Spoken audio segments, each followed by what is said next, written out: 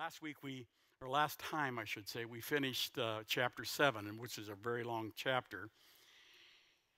And we're going to begin chapter 8 tonight. Probably we'll finish it.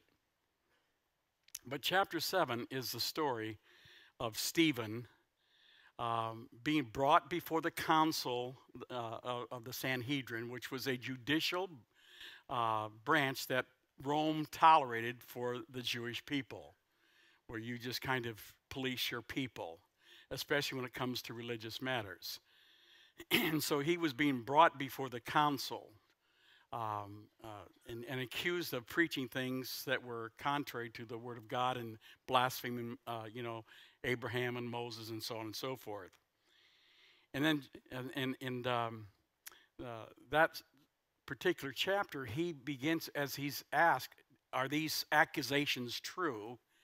And when he was asked, he begins to deal with the history of Israel and showing them how the prophets throughout the ages were criticized and rejected and even persecuted. And some of them were even killed or murdered, if please.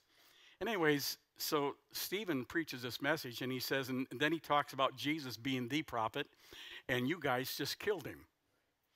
Now, this did not go over very well. And the religious people especially were very upset. And so it says that they were so upset when he accused them of this Jesus who had just been crucified, and now he's saying he's the Son of God, and he is your king, and you murdered him. And then they really get upset. It says they gnashed upon him with their teeth. They were very, very upset. And as they begin to come against him, he begins to see the heaven opened. And as the heavens open, he sees this Jesus that they crucified. They see him standing to the right of their God, their Father, the Father. And when he said, I see him right now. I see heaven open. And that really sent them over the edge. So then they run him out of town and they stone him. And while he was being stoned, they put their clothes down there, and this young man by the name of Saul of Tarsus was holding their clothes for them while they were doing the stoning. And so that finishes, and let me just read verse 58 through 60 out of Acts 7. He says, and they cast him out of the city and stoned him. And the witnesses laid down their clothes at the feet of a young man named Saul. And they stoned Stephen as he was calling on God and saying, Lord, receive my spirit. Then he knelt down and he cried out with a loud voice, Lord, do not charge them with this sin. And when he had said this, he died. Wow. And as I've said before when we taught this last time, had he not done this, I don't believe Saul would have ever become the Apostle Paul. Jesus taught that you can retain sin or remit or forgive sin. And so many times as Christians, especially if we've been really wronged, we have a tendency to retain sin. And it doesn't do a thing for us. But not only does it not do a thing for us, it really hampers the spiritual life of the person who sinned against you. And we should want them to get free. Here's a man who was being stoned, mistreated horrifically. And, he's being stoned. Then it says he's calling on the Lord while he's being stoned to receive his spirit. He knows he's about to graduate. And the last act that he does, he kneels down while he's being stoned. And he says, Father, I want you to take and do not hold this sin against them. I release them from the sin. Don't even charge it to their account. And so now we go into chapter 8. If we go there now. Chapter 8.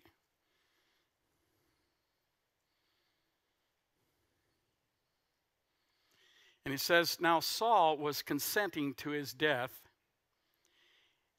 At that time, a great persecution arose against the church, which was at Jerusalem. And they were all scattered throughout the regions of Judea and Samaria, except the apostles. And so what was happening here is not only did Stephen get stoned, but a lot of the religious people reacted well to this, and so the religious leaders were trying to get more feathers in their cap, so they began to go out and seek others who were radical. These people who are radical, and going to make a public example of them. And we see often throughout the scriptures where they were hauled into court and judged for preaching, especially if they taught in the name of Jesus, because that is the name that put them on the spot as we are the ones that crucified this man and caused his death. And so the church is being persecuted. Sometimes we look at these things and say, oh, these evil people are winning. You have to understand that God is always in control. When I look at what's going on in our nation and throughout the world, it's maddening. I mean, Job said that in the last days, I will take reason from your leaders. We're there. I mean, we're there. I mean, it doesn't even make sense what they're doing. And we need to understand that when all this stuff is happening, even though it's unfair, God is in complete control. And so why would God let the early church, who's now, I mean, the praise and worship going on in the church at Jerusalem is phenomenal. People are getting saved daily. Miracles are happening everywhere. And God then kind of puts the fire out, it looks like. He allows them to be persecuted. But God had a bigger, goal in mind when he allowed the persecution to come to the church. Because how many people know when you're content and everything's around you is a blessing, you don't want to move anywhere? But it says here, it says in verse 1, now Saul was consenting to his death. At that time, a great persecution arose against the church, which was at Jerusalem. And they were all scattered throughout the regions of Judea, Samaria, except the apostles stayed there. But the people were scattered. Why? They ran because they were not appreciated in town any longer. They were being persecuted. They were being punished for things they didn't do. And so now they take off. But God had a plan on all that, didn't he? Let's look at verse 2. And devout men, how did I get back? There we go. Yes. And devout men carried Stephen to his burial and made a great lamentation over him. As for Saul, he made havoc of the church, entering every house and dragging off men and women, committing them to prison. Now, if that were happening to born-again Christians in this city, that's going to be a real challenge now, isn't it? They're hauling you off to FEMA camps or whatever. And so, people start getting out of Dodge, especially if they pick a city. And Celina is that city, people would think about moving out, wouldn't they? Especially if you're a Christian. And if you don't admit it, someone else will tell on you. So anyways, they're being scattered, but God had a purpose in scattering them. And look at verse 4. Therefore, he says, those who were scattered went everywhere preaching the word. Now, they enjoyed the services at Jerusalem. There was things happening. God was moving. The presence of God was thick. And they were enjoying church, and God gave a great commission. He says, go ye out into all the world and preach the gospel. But they're not going out because they're so blessed to be in this church, and they're not moving because they don't want to miss a meeting. So God moves them out using pressure. And as they go out, they're declaring the word of God and preaching the gospel to every creature in all these cities. It says, and then verse 5, then Philip went down to the city of Samaria and preached Christ unto them.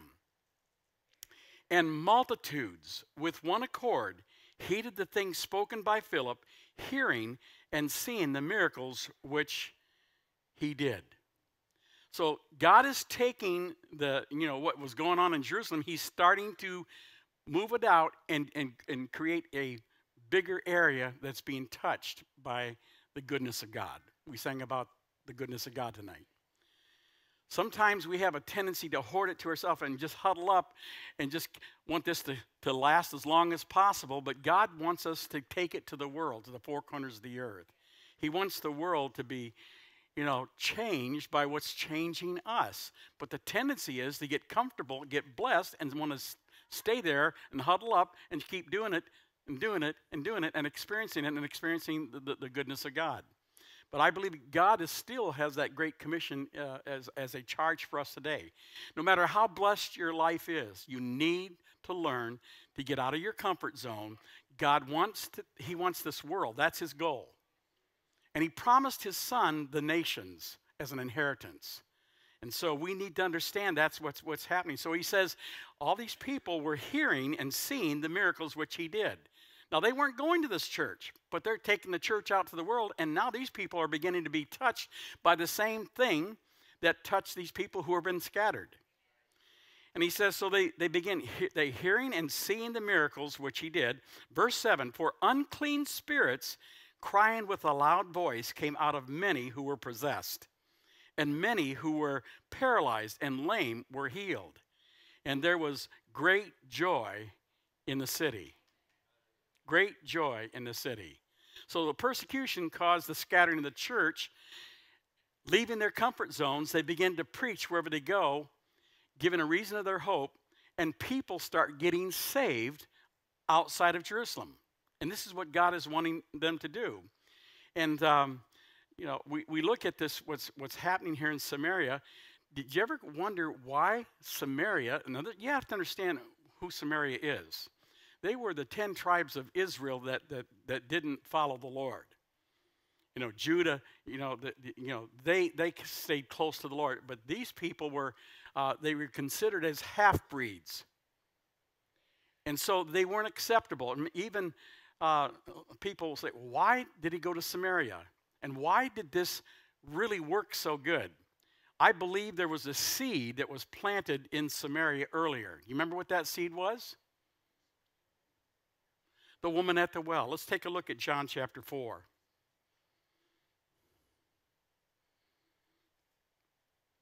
Jesus, you know the story of the woman at the well, give me some water. And she said, he says, why are you asking me? I'm a woman, first of all, and I'm a Samaritan. You Jews don't talk to Samaritans. He says, if you knew who it was that was talking to you, you'd ask me for a drink. You don't have anything to get the water with. This well's deep. He says, well, my water's not coming from that well. I have water. If you ever drink of this water, you'll never thirst again. So he piques her interest, and she finally says, okay, I'll have a drink. He says, but before I give you the drink, you need to go get your husband. Well, I don't have a husband, sir. You're right. You had 5, and the one you're living with is not your husband. Well, she perceives she has a prophet in her midst. And so she's going to ask him a question that is a controversial question that Jews and Samaritans argued over for years. As far as where is the house of God on the earth? The Jews say it's Mount Zion. The Samaritans said it's Mount Gerizim. And so she's going to get this answer because she's got a man from God here. And he says, well, at least the Jews know what they're worshiping. You're clueless. And then she didn't like his answer. He says, but the day's coming when you don't worship at either mountain. You'll worship in spirit and truth. And God's looking for people who will worship him in spirit and truth. And so she says, well, when the Messiah comes, he'll tell us all these things, and we'll get the answer then. He says, woman, look at me. I that speak to you am he. That's all he said. The Holy Spirit must have done something, because she takes off and goes to Samaria and tells the people about, come see a man who told me everything about my life. And so we're reading about this in John chapter 4. So in verse 26, Jesus said to her, I who speak to you am he. And at this point, his disciples came, and they marveled that he talked with a woman, yet no one said, what do you seek, or why are you talking with her? Verse 28, the woman then left her water pot, went her way into the city, and said to the men, come see a man who told me all things that I ever did. Could this be the Christ? Then they went out of the city and came to him. And she's already evangelizing. She believes he is the Christ. So Jesus sows a seed into that city. She goes in, and these men come out. Now, obviously, the men knew her very well. And she had 5 husbands, and she was living with a man who was not her husband. And so it says, and they went out of the city. And then going on in verse 39. Let's go to verse 39.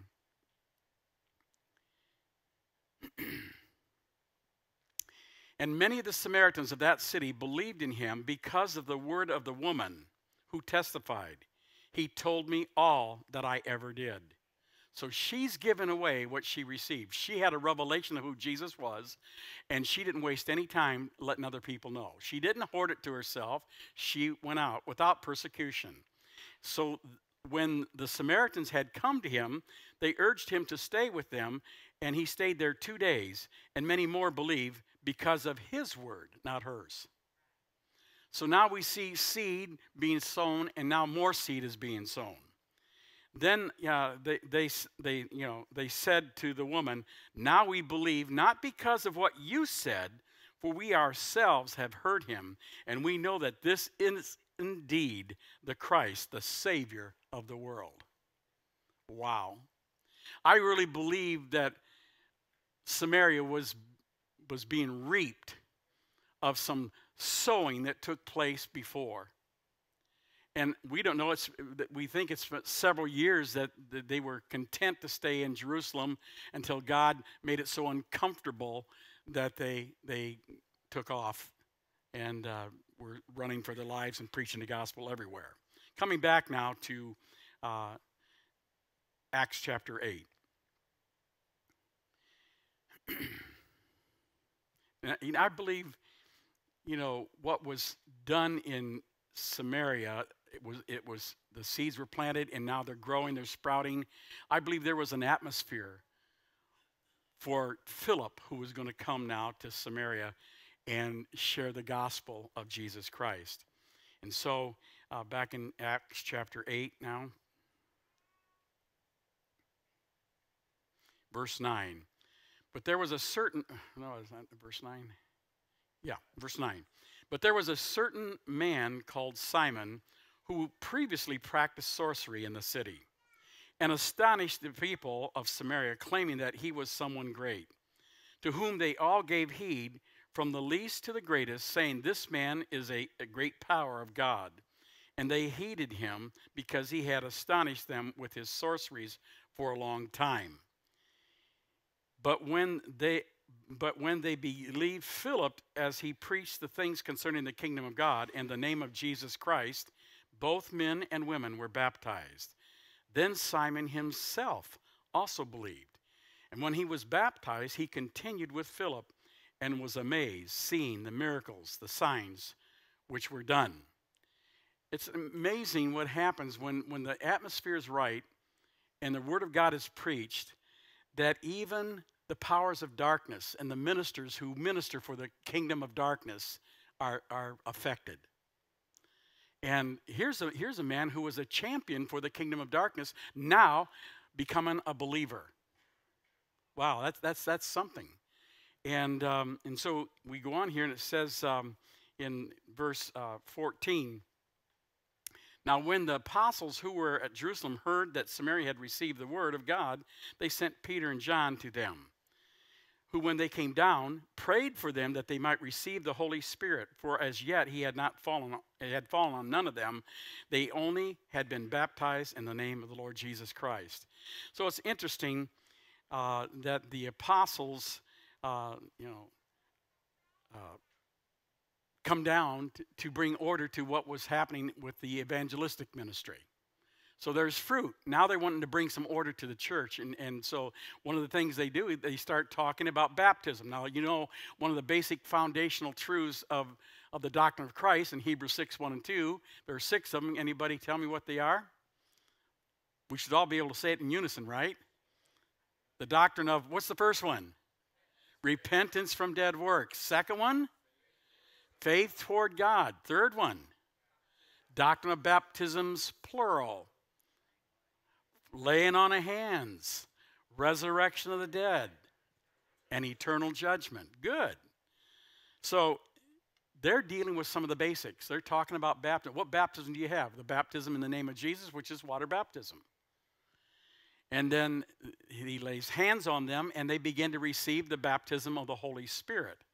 And so we see what this atmosphere did. So this sowing that Jesus did at this well one day, this is the reaping of those seeds.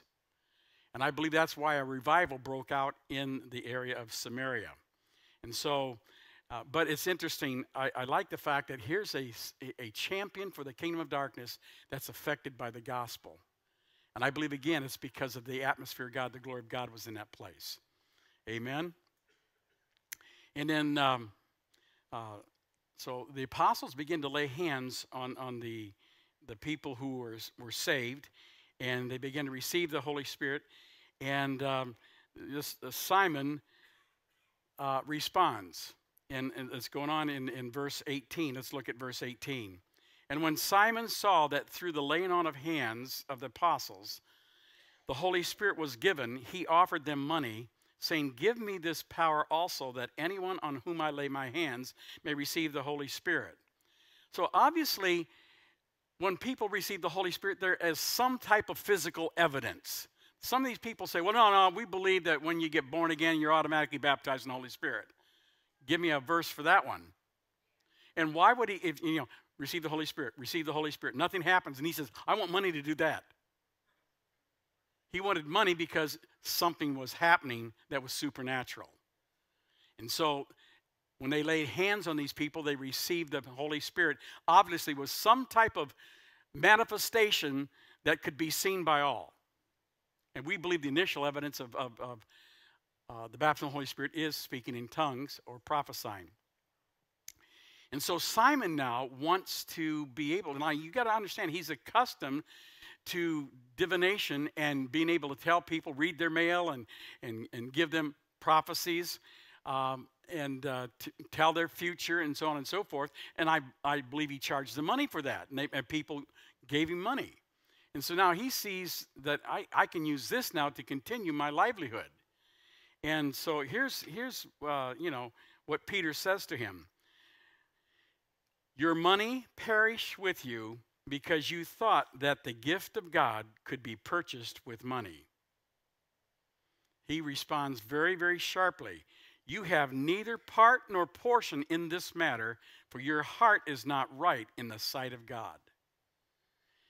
Repent, therefore, of this your wickedness, and pray God if perhaps the thought of your heart may be forgiven you.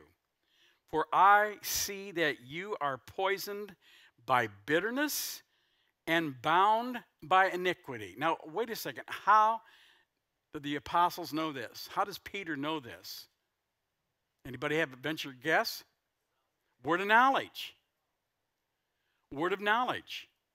And then he gives them a word of wisdom. He says, you need to pray God if perhaps he might give you repentance, basically what he's saying here. And so we see he's dealing with, and I don't see how you would come up with bitterness except you got that supernaturally. You're poisoned by bitterness and bound by iniquity. Remember, iniquity is to be perverted or bent. It's like warped lumber. And it's more than just a sin. It's the thing that keeps producing the sin, your warped nature. So when Jesus comes into the heart of a person, I believe that many times he takes away the thing that held you in bondage all your life, held you into the world. He doesn't take away everything, but he takes away the things that really kept you from coming to him. Being made is in the Exodus out of Egypt. What kept the people in Egypt? The Egyptians. But once they started on their journey, what kept them from getting to the promised land? There was a big sea in front of them. So God, and there were soldiers from Egypt chasing them. So he splits the sea, brings it back together on the ones that chased him, says, see these bodies floating here? They'll never bother you again. The enemy that held you in bondage, I've taken care of it for you. But did that mean that Israel was all spiritual now? I don't think so. They showed plenty of areas for growth shortly after that.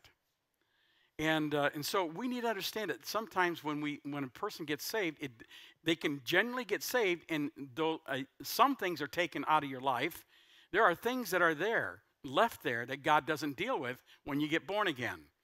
And you have to understand why, because God is going to use them to bring you to a place of maturity. It is a gradual thing. It is a progressive thing. It's not an instant thing where a person gets saved and all their, their iniquities and all the things that are in them that are their vices are gone. We have to overcome some things, don't we? That's part of how we get to maturity, by overcoming the things that come against us. And so here we are, and he says, you are poisoned by bitterness and bound by iniquity. There are things inside of you that are perverted, and it's causing you to still hold on to greed. I think it's amazing when Jesus was talking to the rich young ruler, when he was asking, what must I do to inherit eternal life? And he says, what does the word say? And he says, well, keep the law. And he says, I've kept them from my youth up. And Jesus says, there's one thing lacking. Here's what you need to inherit eternal life. Sell everything you have, give it to the poor, and then come follow me. Now, what kind of doctrine is that? If someone asks you, how do you get eternal life? You tell them, sell everything you have, give it to the poor, and come follow me. Come to church. That is not sound doctrine. What he said is not sound doctrine. But it was sound doctrine because of the word of knowledge and wisdom that Jesus had. He knew the very thing that was holding this man back from receiving eternal life. The money had a hold of him. He was keeping all the other stuff. He was probably a model religious person. But the thing that was holding him in bondage and the thing he needed to surrender to be free was his money. So you might read that doctrine as Jesus saying you need to surrender the thing that's holding you back, the thing that you hold on to and won't give up if you want to have eternal life. I think that's true of us today. We must learn to surrender the thing that holds us, the thing that grabs our heart and competes with God's will and heart in our life. And so he goes on in verse 24. Look at this. Then Simon answered and said, pray to the Lord for me, that none of the things which you have spoken may come upon me. I believe he was convicted. I personally believe this man who was a sorcerer is going to be in heaven. I believe what he did was wrong. It showed the greed and the bitterness and everything that was in his heart. But when he was challenged, he surrendered. He says, I need prayer. He didn't justify himself. And so he says, you just pray for me that none of these things which you have spoken may come upon me. Do you think Peter might have prayed for him? I do. And I think the prayer worked, and I think this man is, like I said, is going to be in heaven. Verse 25. So when they had testified and preached the word of the Lord, they returned to Jerusalem, preaching the gospel in many villages of the Samaritans. It's interesting, they come to bring order to that harvest that was brought in. The fruits gathered in, and now the apostles come to bring some order. They talk about foundational things such as the baptism in the name of Jesus. They talk about the Holy Spirit baptism. They begin to deal with sin and things in people's lives. They operate in the gifts of the Spirit. And so they begin to do these things. And it says, and after they were done with what they were supposed to do, they head back to Jerusalem. And as they pass through villages, they're preaching the gospel. They're now evangelizing and reaching out and trying to bring others to the saving knowledge of Jesus.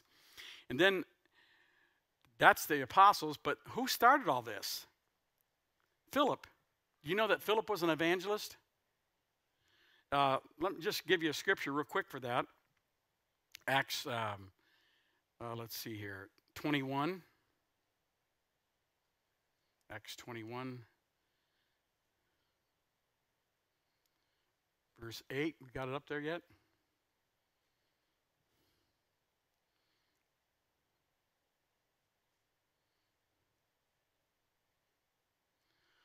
On the next day, we who were Paul's companions departed and came to Caesarea and entered into the house of Philip, the evangelist. Now, do you remember who Philip is? He was one of the 7 deacons that were ordained in chapter 6. Remember, they were to be men full of faith, full of power, good report in the community. These weren't just, handymen. They were spiritual beings, and they were part of the government of God. That's what we believe about deacons. And that's why there's such a high code of ethics, that was given by Paul to Timothy when you're setting them in. And but anyways, look at the life of Philip here. He was an evangelist, and it says then in verse 9, this man had 4 virgin daughters who prophesied. So I think he was bringing up his home well. What do you think? Yeah, I think so. But Philip was an evangelist. And so going back to the Acts chapter 8 again, we want to, the apostles, they go back to Jerusalem and see what happens with Philip. He's leaving Samaria. Now it says, now an angel of the Lord spoke to Philip. Now, how did he do this? I mean, an angel of the Lord spoke to him. So, I mean, we're talking about gifts of the Spirit operational here. And so he speaks to Philip saying, arise, go toward the south along the road which goes down from Jerusalem to Gaza. This is not an impression. I mean, he's getting very distinct directions here. So I want you to take the road. I want you to go south and take the road that leads to Gaza. And it goes through the desert. Now, if you know where he was in Jerusalem. He's Samaria. He's coming down through Jerusalem, going down the road from Jerusalem to Gaza. And he says, so he arose and went, and behold, a man of Ethiopia, a eunuch of great authority under Candace, the queen of Ethiopians, who had charge of all her treasury, and had come to Jerusalem to worship. So he comes to Jerusalem to worship. And he was returning, verse 28, and sitting in his chariot, he was reading Isaiah the prophet. Then the Spirit said to Philip, go near and overtake this chariot. So there's a communication going on here, and this is why we need to understand how important it is that we exercise our spiritual senses to discern both good and evil. When Peter came down to Samaria, did he perceive that this man had a wrong spirit? So we are to see and discern both sides of the spiritual dimension. And so here's Philip. He's hearing this. I want you to take this specific road. So he does. What am I supposed to do? He doesn't tell him what he's supposed to do. But then there's this person, an Ethiopian eunuch, who's traveling back after some time of worship, going back to Ethiopia, and he tells him to overtake him. Right? And anyways, how does he overtake him?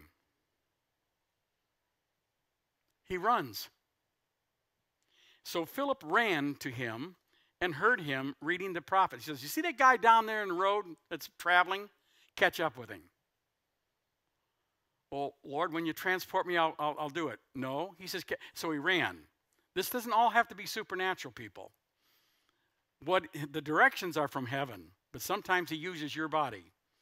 And so he runs to him, heard him reading the prophet Isaiah, and said, do you understand what you are reading? And he said, how can I unless someone guides me? And he asked Philip to come up and sit with him. The place in the scripture which he read was this: he was led as a sheep to the slaughter, as a lamb before its shearer is silent. Jesus didn't reply. So he opened not his mouth. In his humiliation, his justice was taken away. Because he didn't defend himself, he did not get acquitted. Had he got acquitted, we'd still be in our sins. Sometimes you have to understand, it's not believing for all the good things. We need to understand what the plan of God is. And so he knew that he needed to die and suffer and die. So it says, in his humiliation, justice was taken away. And who will declare his generation? For his life is taken from the earth. So the eunuch answered Philip and said, I ask you, of whom does the prophet say this? Who is he talking about here? Himself or some other man? Then Philip opened his mouth and beginning at this scripture, preached Jesus to him. And I believe he used the scriptures. And by the way, they didn't have a New Testament then. So he preached Jesus out of the Old Testament. Yeah? Now, as they went down the road, they came to some water, and the eunuch said, see, here's water. What hinders me from being baptized? So obviously he talked to him about Jesus, talked to him about the doctrine of baptisms already. And then Philip said, if you believe with all of your heart, you may. And he answered and said, I believe that Jesus Christ is the Son of God. And when he left Jerusalem, he didn't even know who Jesus was. Amen? Think about that. And so then he takes the scripture that he's reading from and starts there and goes through the Old Testament scriptures and proves that this Jesus who died is, in fact, the Messiah, the Christ, the Savior of the world. And so he makes a statement, I believe that he is the Christ, the Anointed One, and he is the Son of God. So he commanded the chariot to stand still, and both Philip and the eunuch went down into the water, and he baptized him. Now, obviously, he's not pouring water on him. They both went into the water. So, and of course, we know from our foundations classes that the word baptize is is a Greek word, baptizo, and it simply means to immerse into a substance. And then you begin to take on the characteristic of that substance. Water, you get wet.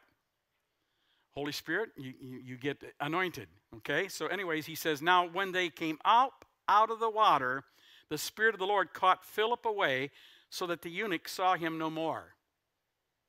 And he went on his way rejoicing. Sometimes we read these things and we say, put yourself in that eunuch's place. Here he is talking to him. He just gets baptized, comes back up to his ride, and all of a sudden, boom, where'd he go? He has no idea where he went, but they tell us in the word where he went. It says, but when Philip was found at Azotus, now that's interesting, and passing through, he preached in all the cities till he came to Caesarea. I believe he was caught up, transported to Azotus. And Azotus is a city near the Mediterranean coast. We're talking about 37 miles to go from Jerusalem to the Mediterranean coast. So here's Philip, had to run to overtake him to minister, but after he was done ministering, God wanted him somewhere else quickly. I remind you of the night that Jesus was up on the mountain praying, and his disciples, in obedience to his command, were going on the other side of the sea. So they were rowing across the sea. It's in the middle of the night. They've been rowing for hours. A storm, a tempest is there. They're spending all this time, and they're only halfway across when Jesus sees them on a dark mountain. He sees them miles away in the sea, and he sees that they're struggling to get there. So he goes walking to them on the water. God says, go to your disciples. He goes. There's no boat in the water, at the shore, so he walks. That was the first time. And so he's walking, and then finally, the story that they think they're seeing a ghost. And they believed in both sides of the spiritual dimension for sure. And so finally he gets in the boat. And what a lot of people fail to read is that immediately the boat finished the other half of the trip immediately. Now, wait a second. There's a boat with 13 people in it, and so just like that. They spent half the night getting this far, and the other half got just like that. We look at these things and don't realize these are things that Jesus experienced, and we should not rule these out for ourselves. Philip was a man. He put on his pants one leg at a time just like you do. He wasn't a superhero, and he wasn't even an elder. My goodness, that should be illegal. And I mean, he gets transported just like that. He vanishes in thin air. And so it says, but Philip was found at Azotus, and passing through, he preached in all the cities till he came to Caesarea. And so, we just need to realize that if we want what the many times we used to sing that song years ago, give me that old-time religion. I don't want the old-time religion, because what the new-time religion is going to be better than the old-time, so why would you want that? And these things happen to ordinary people. Elijah was a man just like you. And he prayed and didn't rain for 3.5 years. Then he prayed again, and it did rain. But the struggles he went through during that time. Even to get it started raining again. After 3.5 years, you're pretty accustomed to not raining. And so it took faith. And we need to understand, if we begin to apply faith and give ourselves to the Great Commission, anything can happen. I believe if the glory of the latter church is going to surpass the glory of the former church, what we're reading in Acts will pale in light of what Acts 29 is going to be. And by the way, chapter 29 is you and I doing what they demonstrated in chapters 1 through 28. And we need to begin to lift our eyes a little bit higher and our expectations a little bit higher than we've had them. The church will be more glorious in the last days. And I believe there's a lot of good things in store for us. We need to start changing how we think. There is nothing impossible for God. And he will use just little old you if you make yourself available. Amen? Father, in Jesus' name, we just thank you for the promise that you've given us, that you want to use us. Lord, you said that you're going to make a church ready. You're not coming to make the church ready. You're coming for a church who is ready. And so, Lord, we believe that the glory of this house will exceed and surpass the glory of the early church in Jerusalem. And Lord, we are excited about the potential that is there. Lord, may we not set our expectations lower than what you set them. And so, Lord, we thank you for what you're about to do. We believe that we are in these last days, and we believe that you're going to bring it to pass even in our lifetime. And we thank you for it in Jesus' name. Amen. God bless you.